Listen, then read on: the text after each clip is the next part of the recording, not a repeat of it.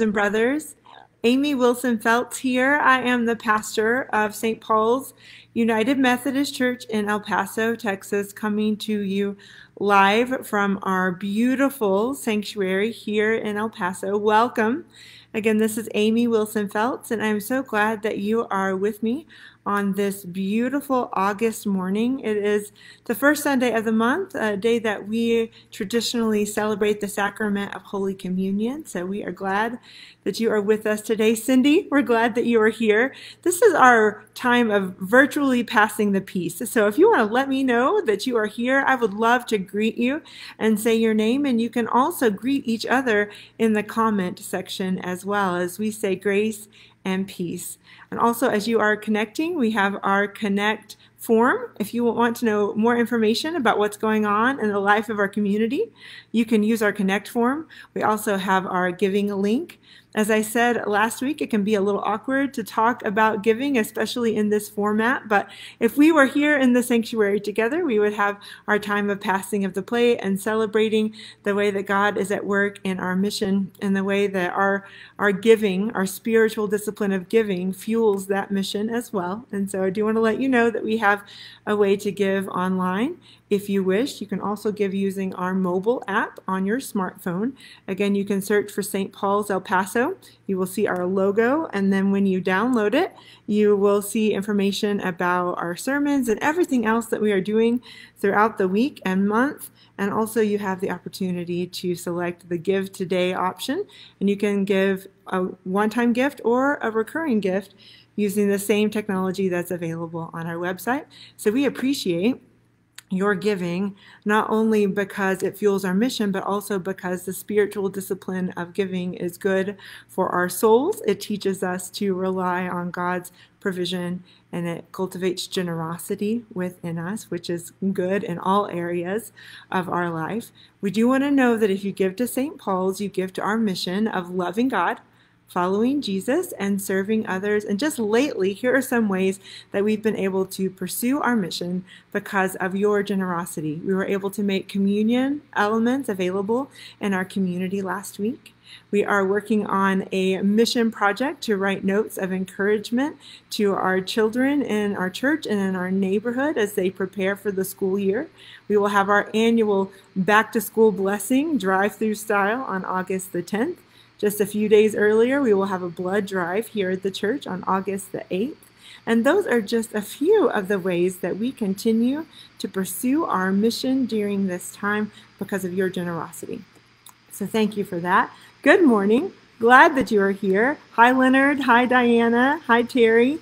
We are so glad that you are tuning in today. Good morning, Wendy. I would love to hear from you some of your favorite stories of rest and relaxation, because that's where we're moving in our sermon series today. One of my favorite stories of rest and relaxation was a vacation that I took with Jason before the kids were born. It was actually a working vacation for him.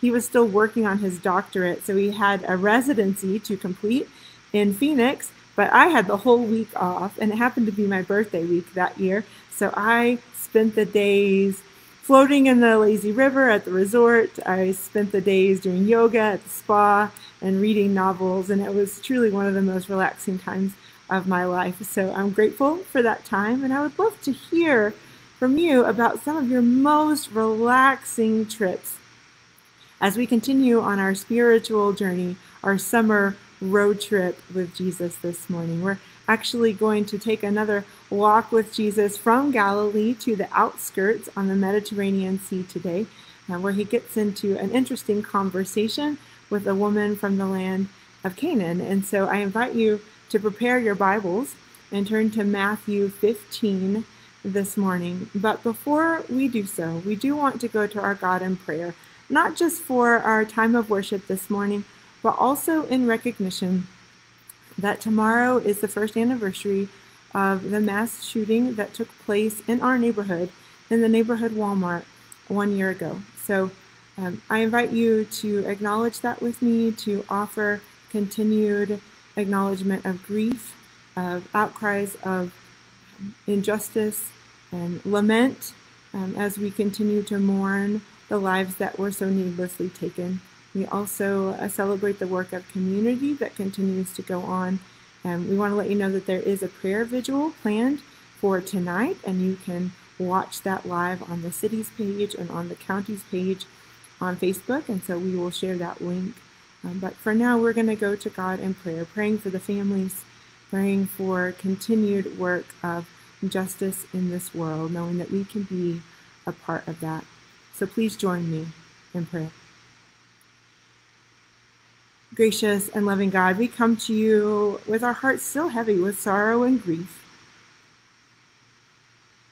over the tragic and violent event that took place in our community 1 year ago tomorrow. We pray healing for the families who have lost their loved ones.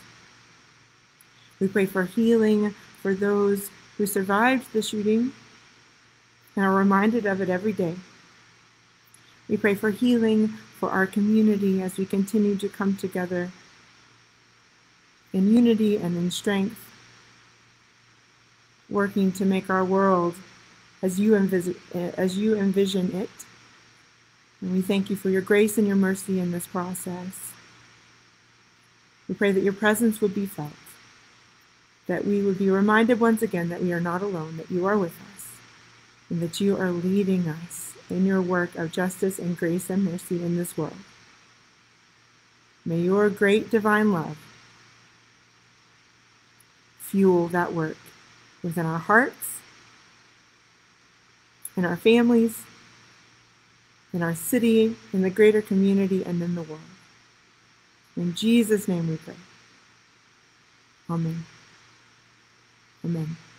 Again, thank you for being here as we work through our summer road trip sermon series and also participate in the sacrament of Holy Communion this morning.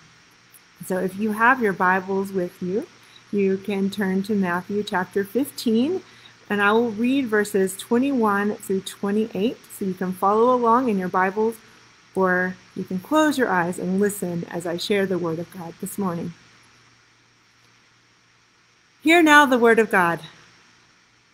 So Jesus then left that place and went away to the district of Tyre and Sidon. Just then a Canaanite woman from that region came and started shouting, "Have mercy on me, Lord, the Son of David. My daughter is tormented by a demon." But Jesus did not answer her at all. And his disciples came and urged him, saying, "Send her away, for she keeps shouting at us." And Jesus answered, "I was sent only to the lost sheep of the house of Israel."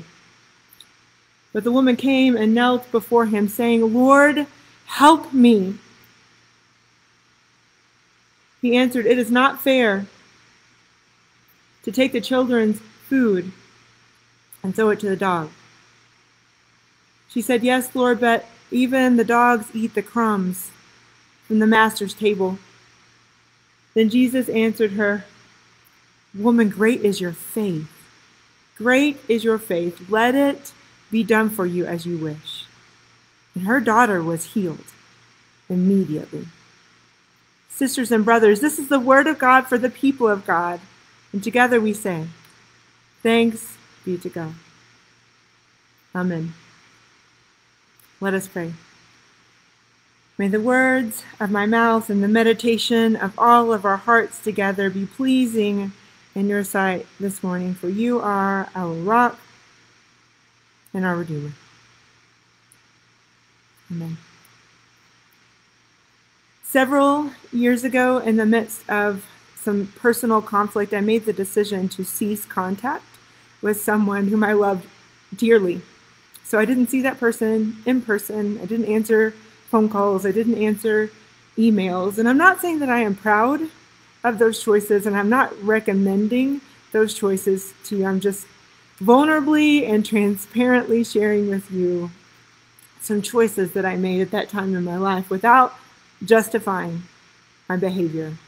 Well, one day, several months later, I answered the phone in a new place of work, and the voice on the other end of that phone call belonged to my loved one, the person whom I had been ignoring for quite some time. with much kindness and much humility, that person invited me to meet face to face. And I was so caught off guard. I could not get off the phone fast enough. So I declined quickly and I hung up. And I immediately regretted it. Sisters and brothers, I have a confession this morning that might not be a surprise to some of you. Sometimes I have difficulty admitting when I'm wrong. I think I've grown in some areas in my adulthood for sure, but I still have some trouble at times admitting when I am wrong. And I don't think I'm alone in that human condition. We probably have different reasons for wanting to be right. I know for me, it's not really thinking that I have all of the answers. It's more wanting to be reliable and dependable and trustworthy so that people will know that I will be there for them and I can serve and lead with a level head at all times. And as a result, somewhere along the way, I created for myself this false narrative that said all of that work of growth needed to happen behind closed doors, that the people didn't need to see me in my growth process. Because it's one thing, at least in my mind, it's one thing to make a mistake and realize it and work through it in my own mind. It's another thing to do that while other people are watching. So in the case of the story that I shared with you this morning, I was alone during the phone call, but other people knew what was going on in my life and the choices that I was making.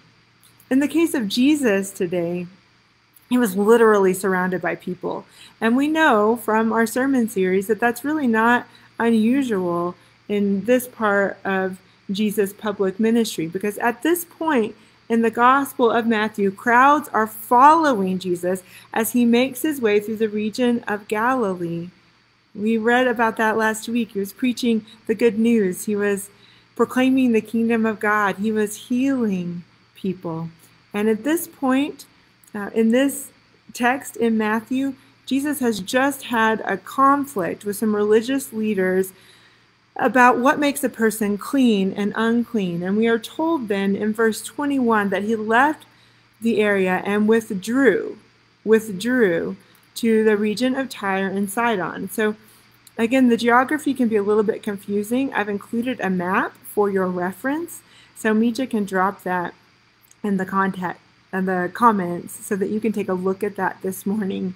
The cities of Tyre and Sidon are in what we would call today Lebanon, on the coast of the Mediterranean Sea. And often, when we are told in the gospel narrative that Jesus withdraws to a region, the implication is that he is seeking respite, that he's seeking some rest and relaxation. And that's why we're calling the sermon Rest and Relaxation today. But as we know, Jesus' fame was spreading quickly, and so when he withdrew, the crowds generally found him, and he was continuing to work and heal and preach, even in those times where he was seeking rest. It was unusual for him to have a moment alone. So far in our summer road trip series, Jesus has taken us from Jerusalem, where he called his first travel companions, to Galilee, where they attended a wedding and spent some time with his friends and family, back to Jerusalem, where they celebrated the Passover festival, and then back to Galilee, where Jesus again begins preaching and teaching and healing people and making a name for himself in that region. So today we go from Galilee to the outskirts, to the region of Tyre and Sidon. These cities clearly lay beyond the symbolic boundaries of the land of Israel. In fact, in Matthew chapter 10, Jesus tells his disciples not to go there. But it's also not unusual for the people of Israel to withdraw outside to the margins after experiencing a conflict such as the one that Jesus encountered with the religious leaders. So that's what's happening. He's had this conflict, and now he's withdrawing to the margins to gather himself and to prepare for the rest of his ministry.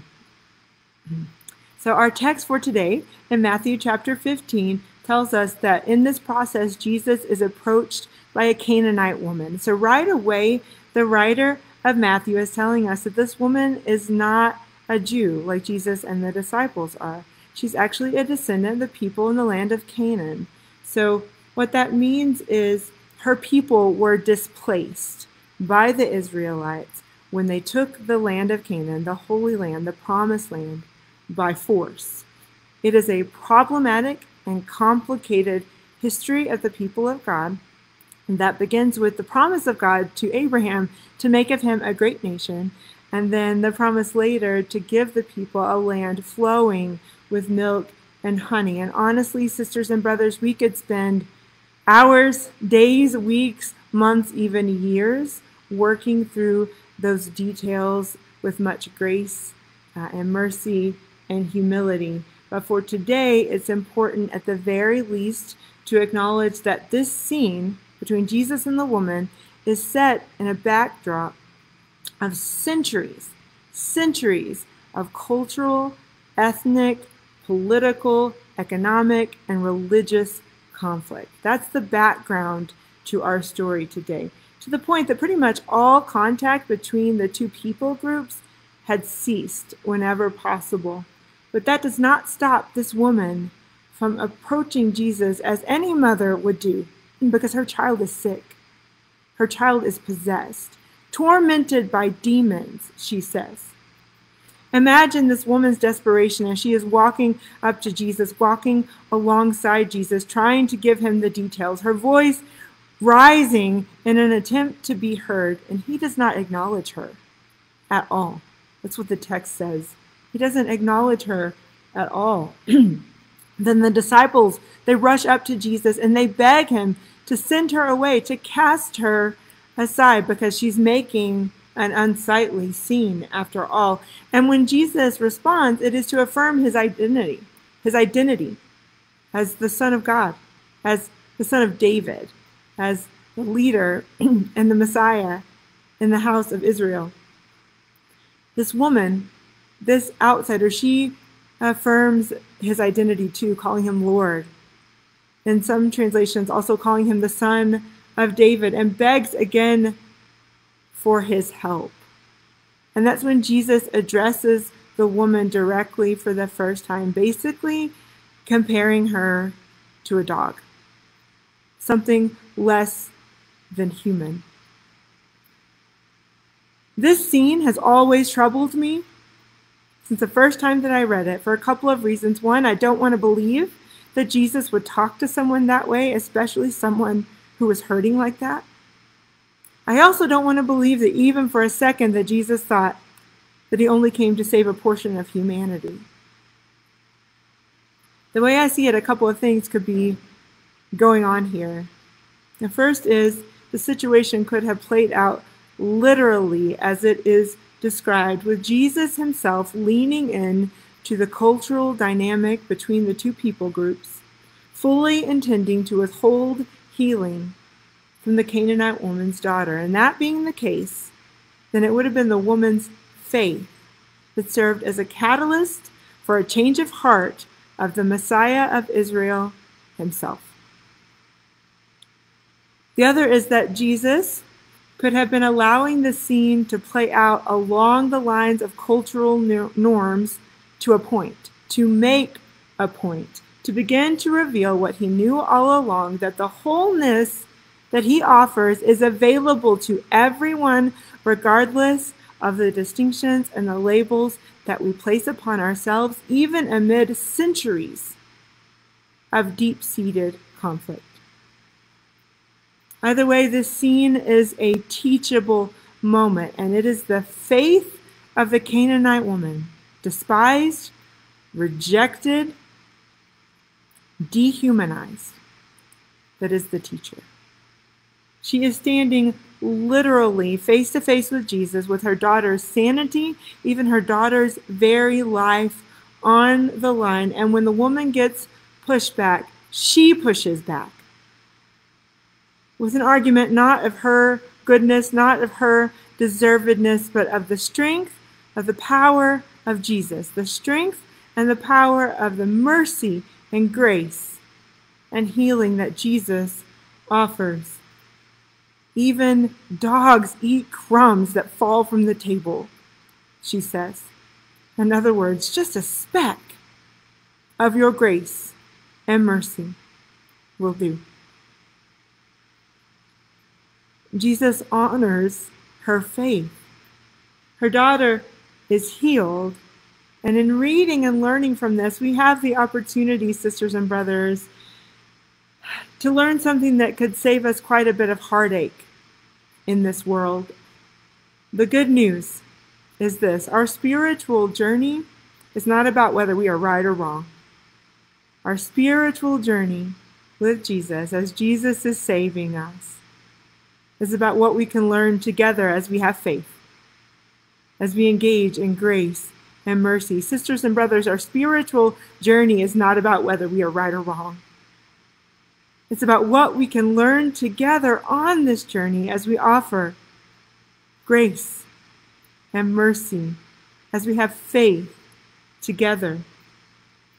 Of course, to avoid the heartache that I mentioned above, we must be willing to have a change of heart, to have a change of mind. Honestly, a willingness to change, even though that is not our favorite word, a willingness to change is what makes faith an experience of discovery. It makes faith a journey in the first place. So this is our 4th week on our summer road trip, and we have been discovering spiritual journey travel tips along the way. If you've missed those sermons, you can go back to YouTube or Facebook and watch all of them. But the first travel tip is this: choose your travel companions wisely. The second travel tip is this: be willing to be affected and moved to action by what you see and experience on the journey. Tip number 3 is go to the source of what you've heard and see for yourself. Go to the source. That's exactly what the woman in our text did for today, as she crossed all kinds of barriers to do so. And in that, she exhibited travel tip number 4, keep an open mind. Keep an open mind. Now, this tip actually works both ways in our story today. The woman kept an open mind that Jesus, the Messiah of another people group, would give her the time of day and would heal her daughter. And Jesus kept an open mind too. At the very least, if his mind was already open, he modeled for the disciples what it means to keep an open mind, even in the crosshairs of a culture war. Sisters and brothers, I don't know a text that is any more relevant for us today. From our global interactions to our interpersonal interactions to the inner workings of our minds, the inner workings of our hearts and our souls. That's where all interaction begins anyway, right? That day many years ago, when I hung up the phone, after denying my loved one's request to meet, as I said, I immediately regretted it because I had this full conversation in my head within seconds, recognizing that reconciliation was within my reach. And it didn't have anything to do with my goodness. It didn't have anything to do with my deservedness. It had everything to do with the grace and the mercy that Jesus offers. So I picked up the phone. And I dialed that number that I knew by heart. And I said, can I change my mind? Can I change my mind? Sisters and brothers, it's a powerful question. It's the first step to reconciliation on any level, and it begins with admitting just the possibility that we could be wrong about something or about someone. And I know that that seems like a small thing when you look at the scale of turmoil that we are experiencing right now in the world, but I do not think that I can overemphasize to you the power of humility. So as we prepare this morning to move toward a celebration of the sacrament of Holy Communion, I invite us each to take some time to ask ourselves, could I be wrong? Do I need a change of heart? Do I need to rethink my approach or my stance or my behavior in some area of my life? Could I be wrong? Sisters and brothers, honest and humble answers to these questions can bring us to the point of confession, which then can lead us to forgiveness and reconciliation by the grace of God. And that is what we celebrate at the communion table. That is what we celebrate at the table of Christ in the sacrament. It's also why I believe a willingness to change our minds is the first step to changing the world. A willingness to change our minds is the first step toward changing the world. And maybe that doesn't make the work that is left to be done seem any less overwhelming to us, but it does make that work doable, one step of the journey at a time. Amen? Amen. Sisters and brothers, as I said earlier, we will move now into a celebration and a recognition of the sacrament of Holy Communion. And so last week we made available pre-packaged consecrated elements to the people in our community in El Paso. If you are not able to pick those up, don't worry. Please stay here at the table. Grace is available to all of us.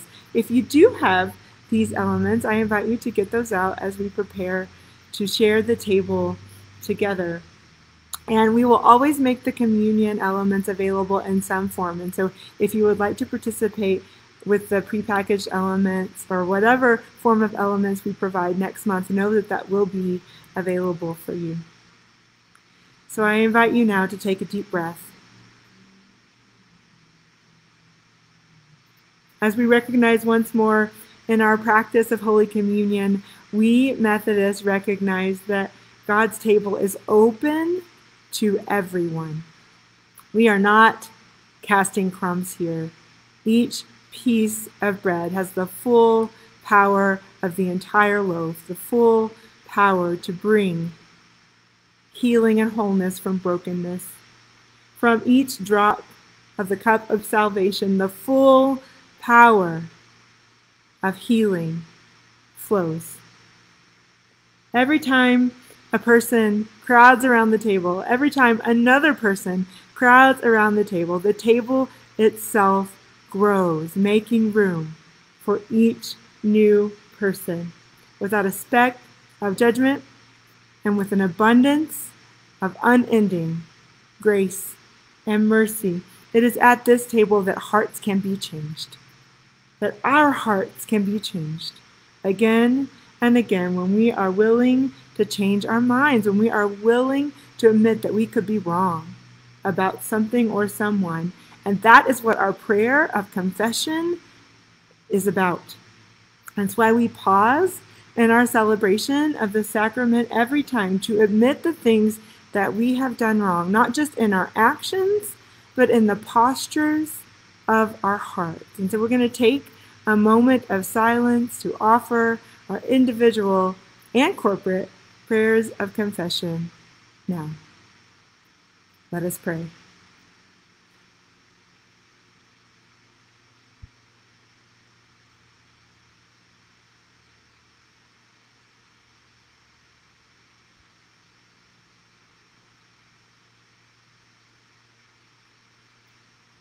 Amen. Sisters and brothers, such confession orients our hearts again to openly and fully receive God's grace and mercy so that we will live differently, because we recognize that in the name of Jesus Christ, we are forgiven. In the name of Jesus Christ, sisters and brothers, you are forgiven. We are forgiven. Glory be to God. Amen. And that is why together we take the time to remember a few things about the upper room and the night that Jesus was with his friends.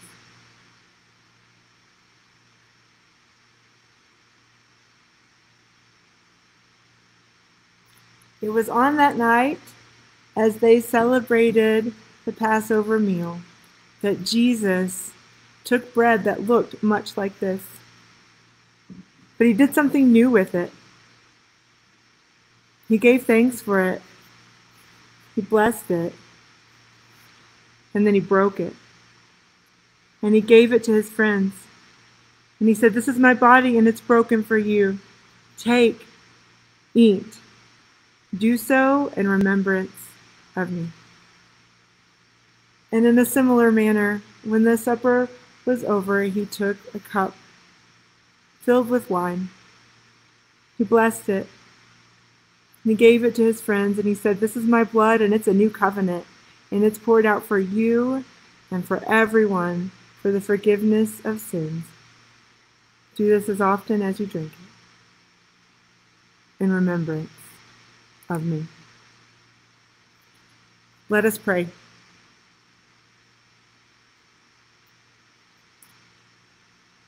Gracious and loving God, remind us again this morning that your table is open to everyone. It is a table of unity. It is a table of sharing with the poor of the world with whom Jesus identified himself. It is a table of communion with the earth in which Jesus became incarnate in the flesh. It is a table that stretches beyond the physical limitations of this world, allowing us to be seated together in this moment, in this holy meal. May we all come to this table. Those of us who have much faith, and those of us who would like a little bit more, and those who have not been here for a long time. May we who hunger for even the scraps from your table accept your full gift of grace. Be nourished in the fullness of salvation and wholeness that you offer as you meet us here in this sacred moment. Amen. Sisters and brothers, the body of Christ is broken for you.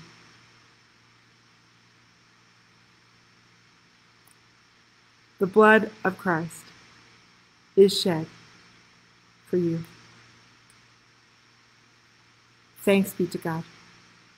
In this live moment of God's grace, may you recognize once again that we who are many are one body, redeemed by the blood of Christ. Amen. Amen. Sisters and brothers, thank you so much for joining me today. Let us pray. Gracious and loving God, may this sacrament of Holy Communion remind us once again of your presence and of your saving grace, not just once, but every moment of our lives. Open our eyes, open our hearts, open our minds to the ways that you are calling us to grow and to change, to more fully pursue your mission in this world. For your never-ending pursuit of us and the grace that you offer, we give you thanks. Amen. Again, we're going to link to some information about the live-streamed prayer vigil and celebration of healing and wholeness today that's taking place in our city. We'll put that in the comments so that you can access that and know that we will continue to work together to seek God's justice, to proclaim God's mercy, and to learn to live in wholeness and fullness, even amid the brokenness of the world and in ourselves. May the God of hope fill you with all joy and peace in believing, that you would abound in hope by the power of the Holy Spirit. In the name of our God, our Creator, Redeemer, and Sustainer, who loves us very much. Amen. Be at peace.